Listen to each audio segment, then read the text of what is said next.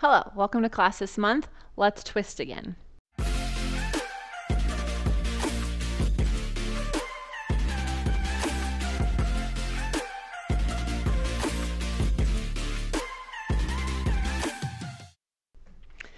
Let's twist again. I won't sing it, but it's a very old song. It's not a 90s song. Anyways, we are gonna work on our twists. There's a lot of twists on the mat and reformer that just require a lot of strength and connection. And what I found in filming this month's workouts is, especially the Cadillac, it just teaches us so much strength and connection that we need. The reformer is a great place to test that. The Wunda Chair is a great place to challenge that, and then the mat is where it's at. Like, that's what we're doing all this for. So don't skip the mat class this month. But when in doubt, leave it out, obviously, and let's get started. So what we're gonna do is start on top of the chair. If that scares you, you can be on the floor, of course. Easier is being on the long side of the chair. Harder is being on the short side of the chair. I'm gonna give anyone permission to do this version this month and do it myself. Otherwise, please feel free to do it on the ground. Ready? Pump your arms for your 100.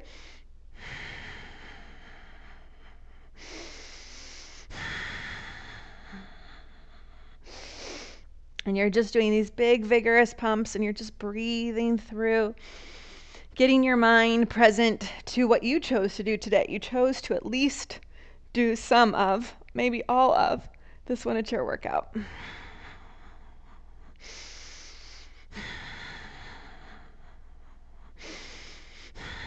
One more cycle of breathing. Exhale it all out. And sit all the way up. Easier is going to be to keep your feet down on the ground. Harder is going to have your legs into a half teaser. I just want us to practice something that we're going to need in our actual teasers, even though it's not the theme, it's not the twist. It's just a nice way to warm up and let your body know what's going on with your pelvis today. So find yourself at the edge, and then you're going to roll your waist back and then round back up.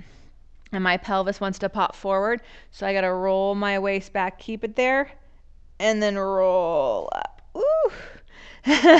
And roll back and roll up. Now, you can actually keep your legs where they are, roll back, twist, come to center, roll up, roll back, twist, roll up. One more time each side, roll back, twist, roll up, roll back, twist, roll up. Woo! Okay, ab series on top or on the floor. That's next. Easier, long way, harder, short way. When we get to our crisscross, do not shorten your twist. I want you to go big or go home on this one. I know, I hate that saying too, but I had to use it. 1, 2. I want you to juice it out. I'd rather do one good twist each side than no twists at all. And so maybe that's not going big, but go for it, at least on one rep. And reach those arms and legs away, and up, and reach, and up. One leg in your hands, one leg away, pull, pull, switch. I'd rather you always just do the smallest version than nothing at all, right? Even if you only show up for 5 minutes of class, hands can be on the corners or behind your head. Lower the legs and lift 3 times. I'm going to give you a moment before the crisscross. One more. All right. Come all the way up. So, if you only do one crisscross each side, that's fine, but we're not crossing that elbow in front of the face. I want your armpit to hit your knee, and I do not want your knee twisting that way. That's not the right kind of twist. It's gonna be in the waist. Ready? 3 times each side, or one good one on each side. Head into your hands, get that armpit to the knee, up and over to the other side, up and over to the other side. Oh my goodness, not easy. Armpit, armpit, armpit. One more. Yeah. Okay, time for a moment. Let's put some springs on. One middle spring. Stand at the back of your chair, heels together, toes apart, arms up and round forward. Reach the pedal away and then pull it back up. Let's just stretch out that spine, stand in those feet and lift. We're not sticking the booty out or lifting our head up. We're just going from a round back to a really long spine, and then around back again. Now, this is what I want you to focus on. When you close the spring on this next one, you're going to lift your center up. Both hands should come off at the same time. If one came off without the other one, then there's a little twist happening. Not the twist we're going for in today's class. Let's give that one more try. Lift up, round forward, reach the pedal away from your back, and then pull it back up. Reach and pull. Reach and pull, both hands up at the same time. Sometimes you just need to focus on it, yeah? Okay, so we're going to go on top of the chair. I know, a little scary, but you're warmed up for it. So if you want to do what we just did instead, you can. If you have someone you want to have push on your shins, that's fine. If you want to load up on the springs and do two bottoms instead, that's also an option. So arms up, round, get your hands on that pedal, hips over your knees, reach those arms into the spring, and then pick it back up. And stretch, reach, and pull it up. And stretch, reach, and stretch, reach, and round. One more, reach, lift both arms up at the same time. So good. Okay, so you can repeat that again if you want to. We're going to come all the way down, and we're actually going to go into a twist. So heels together, toes apart. The edge of the chair is lined up. This exercise can be done with a twist or without a twist. We're going to do the twist today. Arms up, round, reach one hand up and one hand into the pedal.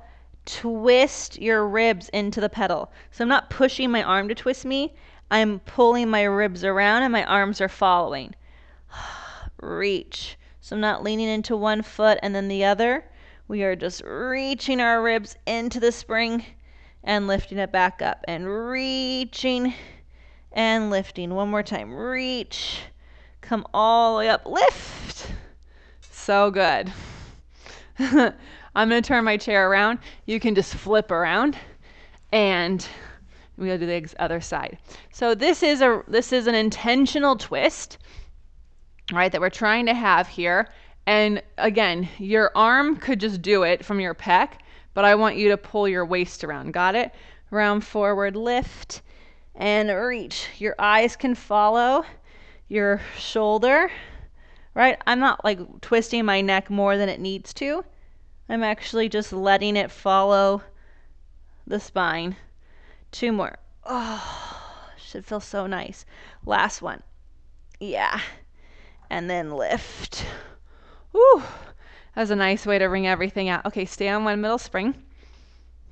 And let's come onto our stomach for a swan. So getting rid of the twists for just a moment to focus on the length and strength we need. Yeah, so spin those inner thighs up, push that pubic bone down, bend your elbows and reach.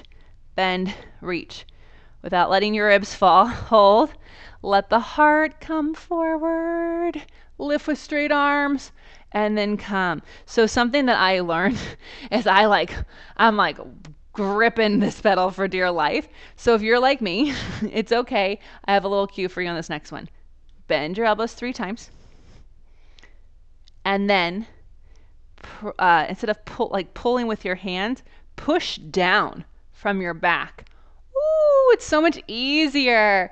And again, so you're actually reaching into the pedal, which is something I say, but wasn't something I was doing. So just in case you're like me and you're hearing it, and you're like, oh wait, am I doing that? Okay, this next exercise is we're going to take the arm off, and there's going to be twists that happen in your body. That's not what we want. That's not a twist we're looking for. So I want you to pay attention to it. Take one arm out, and as you pump, notice what happens without having both arms on the pedal. See if you can go from the center outwards, reaching through all of your limbs to mitigate the twist. 3 pumps, 1 lift, reaching into the pedal instead of pushing down. Reach, reach, reach, reach. Woo! And then switch. So that side is pretty good. It's my other side that likes to really get twisty shifty. And pulse. And lift. And pulse. And up. Woo! Okay. Come all the way down.